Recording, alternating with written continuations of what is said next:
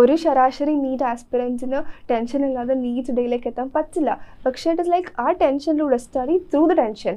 ഇത്രയും കാലം നിങ്ങളുടെ മനസ്സിലുണ്ടായിരുന്ന ഒരു സ്പാർക്കില്ലേ, ആ സ്പാർക്ക് മാത്രം മതി. You can do it. കുറച്ചും കൂടി ഡേയ്സ് മാത്രമേ ഉള്ളൂ. The day we've been waiting for, we've been studying for, we've been working hard for, we've been praying for is finally here. അല്ലേ? It is finally very very near. കുറച്ചും കൂടി ദിവസങ്ങൾ, ഒരു 2 ആഴ്ചയും കൂടി കഴിഞ്ഞാൽ നമ്മുടെ May 7th ആണ്, നമ്മുടെ നീറ്റാണ്, right? NEET is really an emotion, right? Like right now ഞാനിപ്പോൾ സെക്കൻഡ് ഇയർ സ്റ്റുഡൻ്റ് ആണ് ഗവൺമെൻറ് മെഡിക്കൽ കോളേജിൽ. It is kind of heavy to here that, right? MBBS പഠിക്കുന്ന ഒരു സെക്കൻഡ് ഇയർ സ്റ്റുഡൻറ്റ്. പക്ഷേ the NEET, me who studied for NEET, എന്തൊക്കെ ഇങ്ങനെയൊക്കെ പഠിച്ച് ഭയങ്കര ടെൻഷനോടെ പഠിച്ചിട്ട് ഭയങ്കര അൺസർട്ടൺ തോട്ട്സ് നിറഞ്ഞിരുന്നവർ ഞാൻ. ഇറ്റ് ഇസ് സോ നിയർ, അല്ലാണ്ട് ഭയങ്കര ഫാറൊന്നുമില്ല. It is just about 2 years back and also അതിൽ നിന്ന് ഇതിലേക്ക് വലിയ ദൂരമൊന്നുമില്ല. It is just one NEET exam that is going to be transforming completely yourself. അപ്പോൾ this last phase of NEET, I know looking back personally it is really difficult. NEET എന്നുള്ള ഒരു കാര്യം നിങ്ങളുടെ മനസ്സിനെ പിയേഴ്സ് ചെയ്തിട്ടുണ്ടെങ്കിൽ അങ്ങനെ പിയേഴ്സ് ചെയ്തിട്ടുള്ള എല്ലാവർക്കും മനസ്സിലാവുന്ന ഒരു കാര്യമാണ് എത്രത്തോളം ഡിഫിക്കൾട്ട്, എത്രത്തോളം ഈസിയാണ് ഈ ഒരു പീരിയഡ് എന്നുള്ളത്, ഈ ലാസ്റ്റ് ഒരു ഫേസ്. കാരണം it is, as I said, it is really uncertain. It is uncertain in the sense that നമ്മൾ ഒരുപാട് എഫേർട്സ് ഇടുന്നു. പക്ഷേ അതിൻ്റെ അപ്പുറത്ത് ആ ഒരു എക്സാം കഴിഞ്ഞിട്ട് നമ്മൾ നമ്മുടെ ആ റിസൾട്ടിനെ പറ്റി നമ്മൾ ആലോചിക്കുമ്പോൾ no one can decide what it is going to be. No one can even predict what it is going to be, right? അന്നത്തെ ആ ഒരു ദിവസത്തിൽ എങ്ങനെയാണ് ഒരു കുട്ടി ആ ഒരു എക്സാമിനെ കൺഫ്രണ്ട് ചെയ്യുന്നത്, എക്സാമിനെ അറ്റൻഡ് ചെയ്യുന്നത്, അതിനനുസരിച്ചിട്ടാണ് obviously what it is gonna be അതിൻ്റെ ബാക്കി എന്തൊക്കെ വരുന്നത്. പക്ഷേ ആ ഒരു ദിവസത്തിലുള്ള കാര്യം ആർക്കും പറയാൻ പറ്റില്ല. സോ ഇപ്പോൾ എത്ര പറഞ്ഞാലും നിങ്ങളുടെ മനസ്സിൽ എന്തായാലും ടെൻഷൻ ഉണ്ടാകും.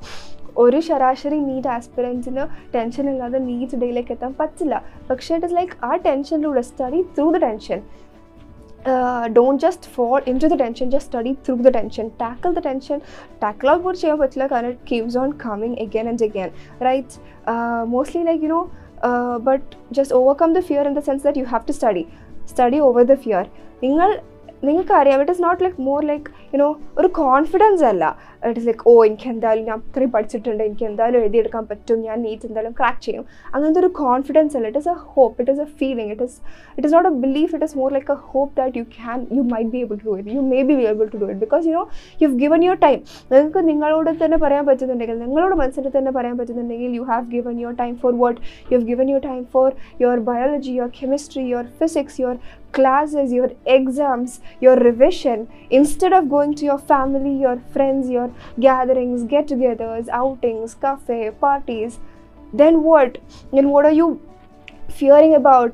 അത്രയും എങ്കിലും നിങ്ങൾക്ക് പറയാൻ പറ്റുന്നുണ്ടെങ്കിൽ you have gone so far, you have reached so near to that thing of cracking NEET, right? നിങ്ങളുടെ എഫേർട്സ് അത്രയും സിൻസിയർ ആയാൽ മാത്രം മതി, you can do it. ഇനി അങ്ങോട്ട് കുറച്ച് ദിവസം മാത്രമേ ഉള്ളൂ. സോ കുറേ നീറ്റ് ആസ്പിറൻസ് ഉണ്ട്, the +2 students, the repeaters, the റീറിപ്പീറ്റേഴ്സ്, പല വർഷങ്ങളായിട്ട് ഇതിനു വേണ്ടി മാത്രം മെനക്കെടുന്ന ആൾക്കാർ. ഇത്രയും കാലം നിങ്ങളുടെ മനസ്സിലുണ്ടായിരുന്ന ഒരു സ്പാർക്കില്ലേ, ആ സ്പാർക്ക് മാത്രം മതി. You can do it. കുറച്ചും കൂടി ഡേയ്സ് മാത്രമേ ഉള്ളൂ. ഇനി അങ്ങോട്ട് don't miss anything. Make utilise of each and every minute.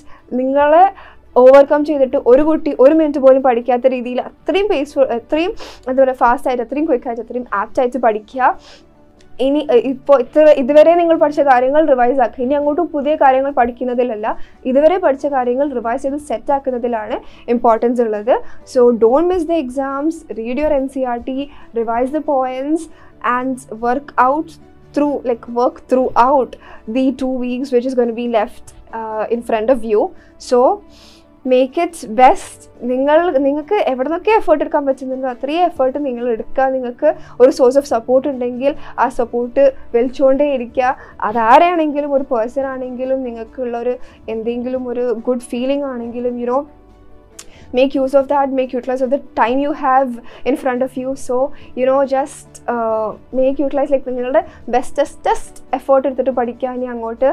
and make your NEET exam അടിപൊളി, നല്ല ഉഷാറോടെ NEET exam എഴുതാൻ പറ്റും എന്നുള്ളൊരു രീതിയിൽ just study